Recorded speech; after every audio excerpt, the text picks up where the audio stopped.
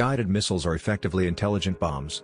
They track objects and even alter their course to hit targets with the precision of a surgical knife. While ballistic missiles simply follow an arcing trajectory to their target, guided missiles relentlessly track and hunt their targets. Guided missile systems were first developed by the Germans during World War II. Germany's V-weapons program consisted of long-range tactical weapons that were fired into Britain and other cities in Europe during Hitler's air campaigns. Though the V-weapons were highly efficient at destroying targets in general, their automatic guidance system lacked the accuracy and precision needed to hit exactly where intended. The quest for precision and accuracy drove the engineering behind today's guided missiles, enabling engineers to create advanced systems that can be armed with a range of warheads and accurately hit targets more than 10,000 kilometers. In fact, modern systems can even carry nuclear warheads to targets across the globe. But how do guided missiles operate with such deadly accuracy?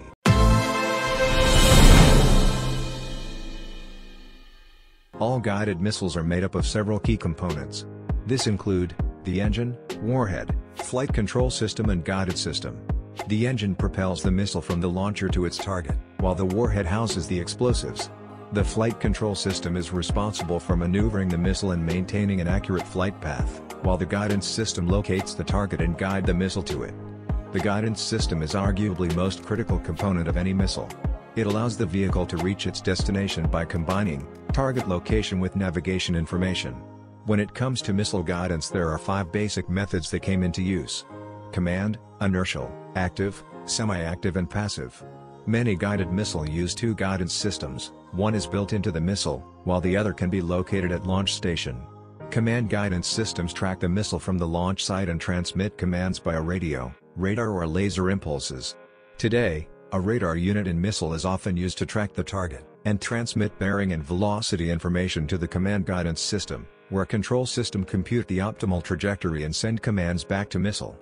Semi-active homing systems combine a passive radar receiver, which is located on missile itself, with a separate targeting radar on an aircraft that illuminates the target, guiding the missile towards it.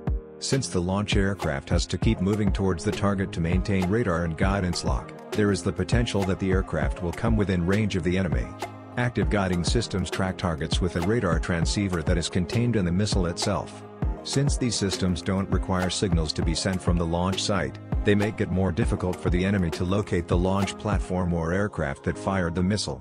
Passive guidance systems also don't emit energy or receive commands from an external source, rather they lock onto an emission coming from the target itself. Early iterations were primarily heat-seeking. Today, missiles can use other emissions, such as ultraviolet radiation.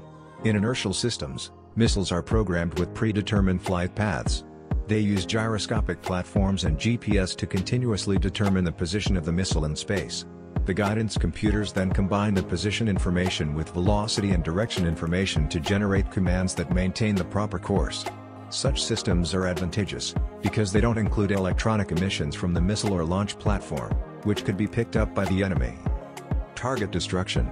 To find its target, the missile uses a terminal guidance system. The point of impact can be pre-programmed, or use a digital scene matching area correlator system to find the target. Some guided missiles are also equipped with thermal imaging, or illumination sensors. Once the missile hones in on the target, there are several methods that can be used to determine when it should explode. The first is on impact. In such instances, the warhead makes physical contact with target and the explosive is detonated.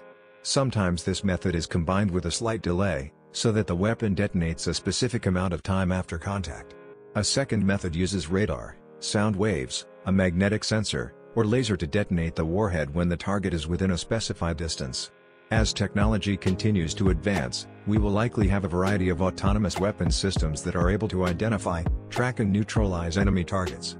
Some of these systems may be housed in robots or drones, while others may even be based in space. If such systems do evolve, there will be more advanced iterations of the technologies that are employed in the current missile guidance systems.